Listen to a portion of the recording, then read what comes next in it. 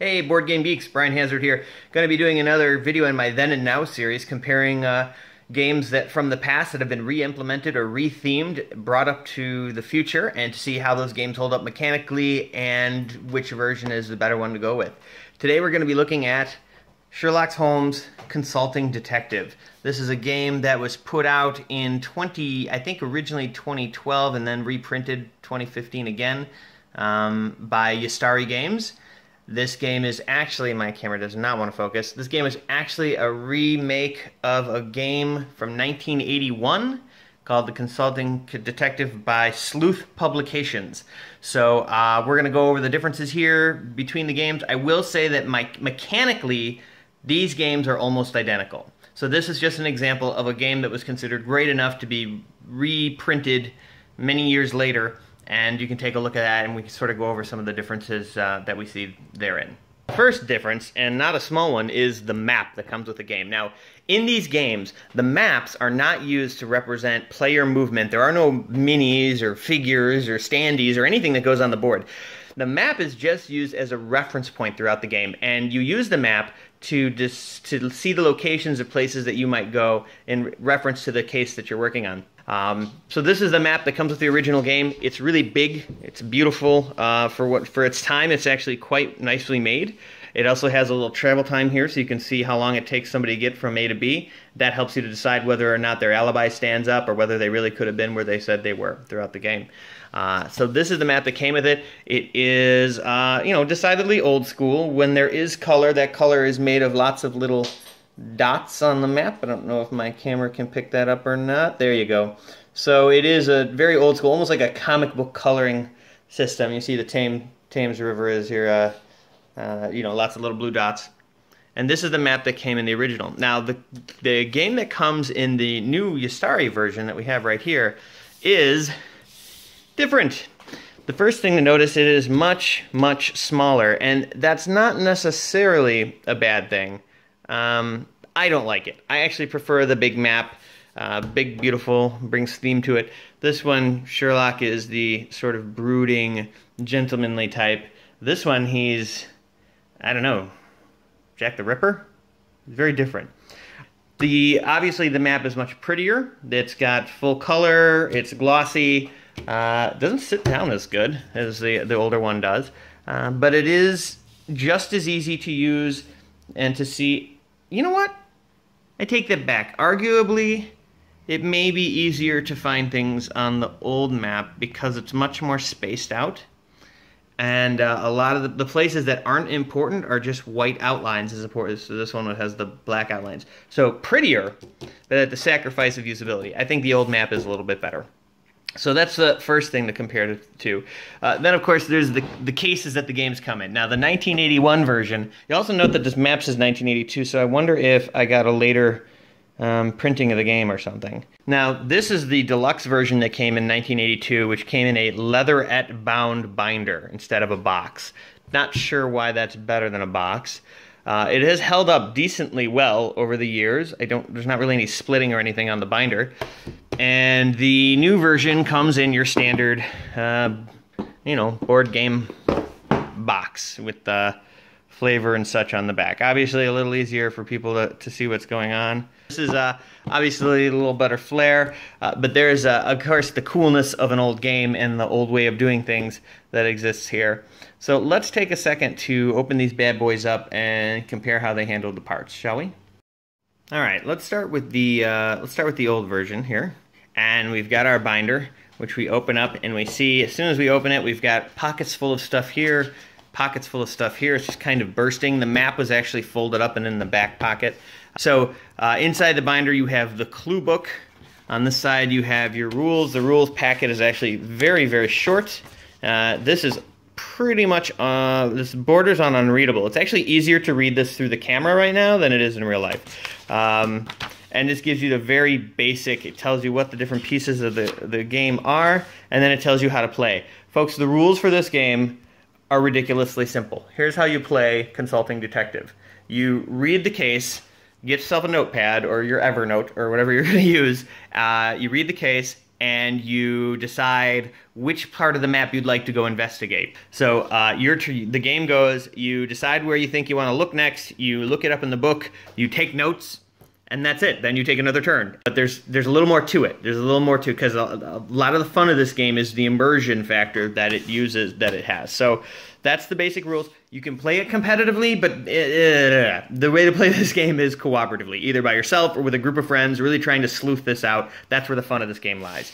In addition to the rule book, they also have the London Directory, 2nd edition. So maybe I do have a 2nd edition. Maybe they just called it that. I don't know.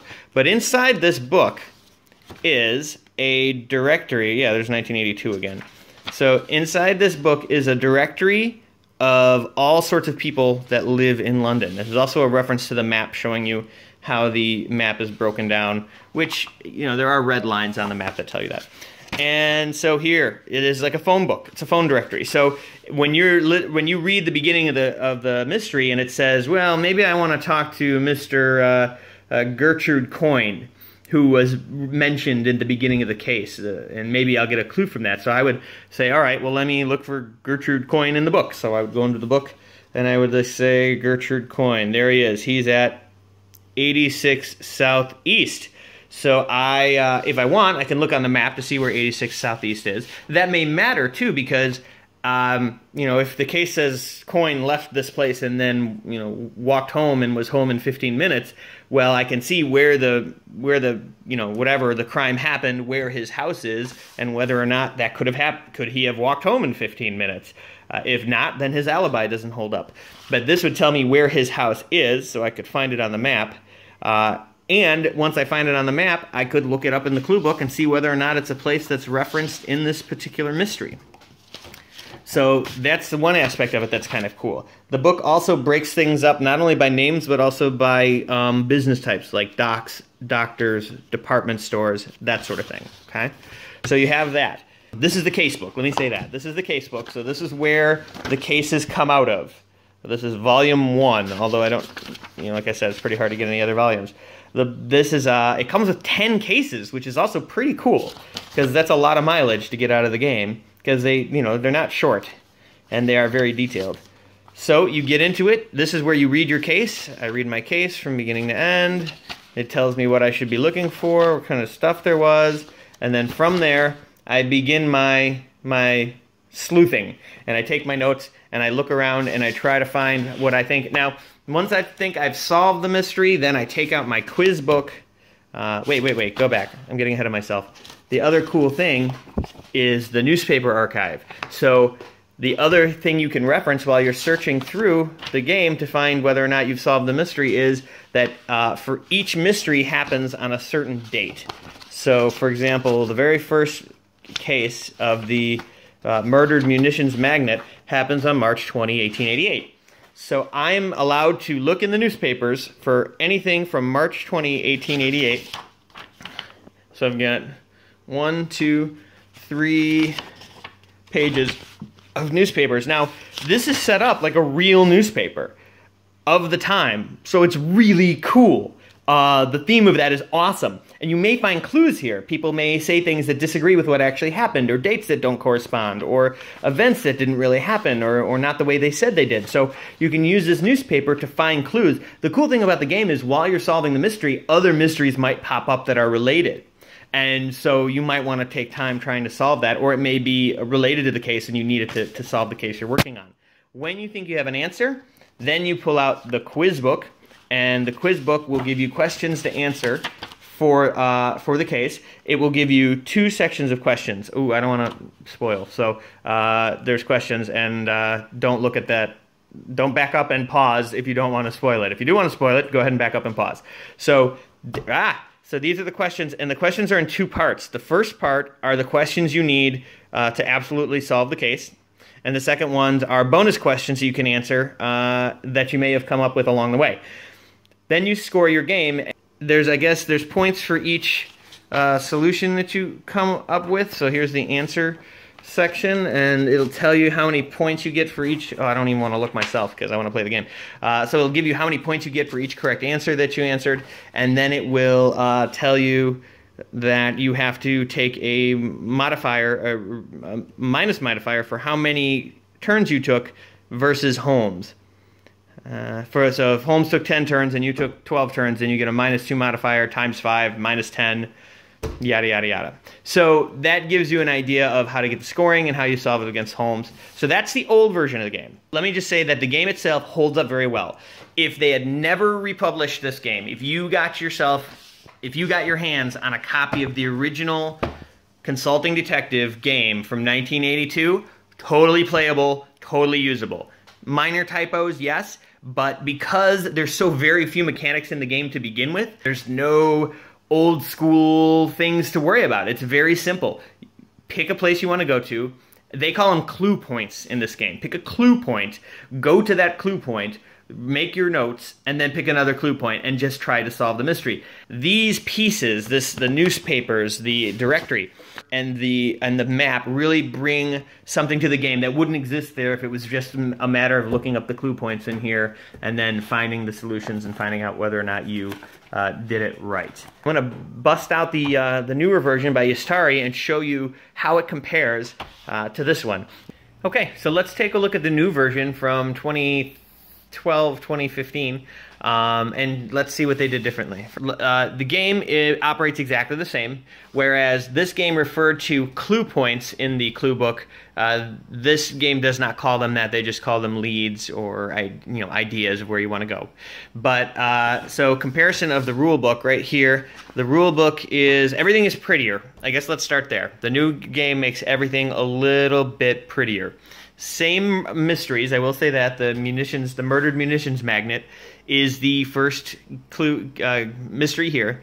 And just like in this one, the game does come with 10 full mysteries. So good value, good deal, good place to start. The rules are obviously a lot more handsome than the old version. Although, to be fair, all these old quotes that they used in the old one, I really kind of like them. They're kind of cool. So we've got the object of the game. There's also a lecture that exists in here from Sherlock Holmes that tells you about all the different people that could help you out throughout the game that you could go talk to. So you've got all these people you could go visit. That also exists over here. It's in the clue book in the old version. So you've got the lecture from Holmes. Yeah, see, I do like the old art. I will say that. I like that. So you've got the lecture and the introduction from Sherlock in here, along with a summary that shows you the locations on the map of all these places that you could use as one of your turns to go visit them and see if they could help you out. That exists here also, but they put it in the rule book instead, which, to be fair, makes sense. It's a more centralized thing. And then at the end of it, they put it at the back of the book, that list of people you can go visit. This is like a game aid you can put off to the side. Once you start playing, it is highly unlikely you would ever have to reference the rulebook in this game because it's very basic mechanics to the game. One thing that they did differently, the biggest difference between the two, other than the art, is the way they broke everything out. In this game, they've consolidated everything into one clue book with all the clues for all the cases, one newspaper archive with all the newspapers for all the cases, quiz book, all quizzes, all cases, and then the directory, all directorizations for all cases.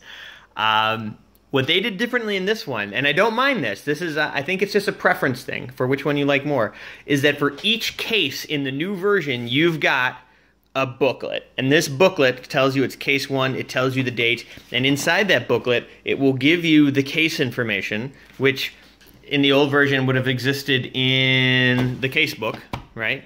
And by the way, the cases are identical. Now, I haven't spent the time to go word for word or really check things out, but the clues, the mysteries, the solutions, I believe, are identical. I have to imagine that they are. They didn't change much of anything else, so I don't know why they would change that. In the new version, you have a case book, and in that, or they don't call it that, it's just a booklet. You have case 1, you have all the information on the case, including some nifty, like a little dictionary entry and stuff. Now, I think this information itself exists in the old version, but not in such a handsome way. You see that, yeah, it's talking about different things in here, but they actually have like these illustrations here, which are kind of cool. And so the clues, or the case is the same. Now you have the clue book of the old one. So in that one, it's all consolidated into one. This is each, now there's chapters in here, don't get me wrong. There's a chapter for each case, and then within that there are clues related to points on the map. Same thing here, just illustrated differently. In this regard, I like this presentation better. I like the overall structure of this presentation better. So in this one, you have all the clues and stuff. And then at the end, you have, and I'm going to try to be careful about this, the questions. So instead of having a quiz book, like in this one, each booklet has questions for its own case. And then you flip it over, you have the solution. We're going to do this so you can't see it, but you can't tell the solution. And then over here, you've got the solutions and how Holmes did it, and the score, and the bonus points, and then you're done. And then for each case, you also have a separate newspaper. Now this is kind of cool. Each case has its own full-blown, like full-page, fold-out newspaper clipping. Now the newspaper entries are for the most part identical. They put them in slightly different order. They changed some dates on things, and I wonder if that's because they found out that Tuesday was not actually March 20th in 1888. Because here we've got March 12th. Wait, no, that would still work. They just moved it back a week. I don't know why. That's weird. Now, just like the old one, the London directory is consolidated. So all the cases use the same London directory. I will say that the London directory is different here because in the old version, not only did they have people's names in order, they also had, in the middle of all that, they would have everybody's names in order, but in addition, right in the smack dab in the middle, they would have categories for like types of business, banks and booksellers and boarding houses and that sort of thing. In this one, they handled it differently. They put all the names up front. There's an entire directory of people's first and last names. And then at the very end, you have the businesses. That's one difference that's in here that you can see. Those are very similar. The directories are very similar.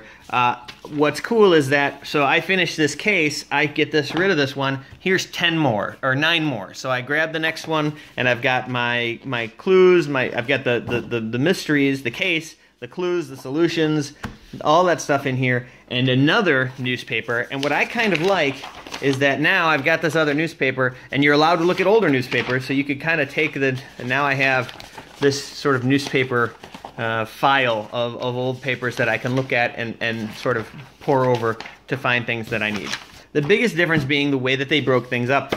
I was gonna argue that the new one is a more consolidated version because with this one you have you've got your rules, you've got your case book, you've got your quiz book, you've got your clue book, you've got your directory, you've got your newspaper archive, and you've got your map. So 7 items. So you could argue over here they've consolidated because you have your rule book, you have your case book, your newspaper, your directory, and your map. So 5 things instead of 7. That being said, there's 10 of these, and there's 10 of these. So they didn't really consolidate it, they just split it up differently. And it's a matter of preference on which way you like that. So those are the biggest differences between the games. So there we have it.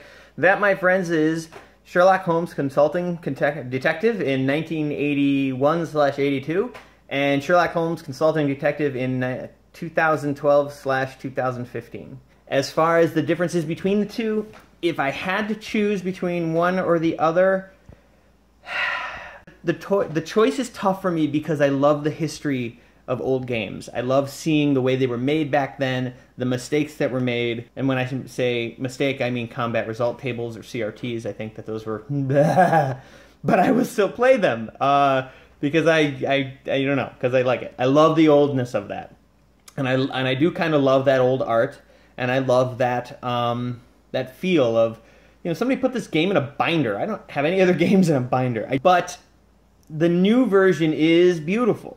Now, there are a lot of typos. I think the typos exist. I don't know if they existed in the old one and the new one. Saw some mention online about somebody taking a ride in a Carnage, which isn't a clue, it's just a mistake. But the new version, the way that I love the bigness of the newspapers, I don't love the smallness of the map. I think the old map is better. And arguably, I could just use the old map and play with the new game. No one can stop me from doing that. That said, this is a good game. and not enough people know about it.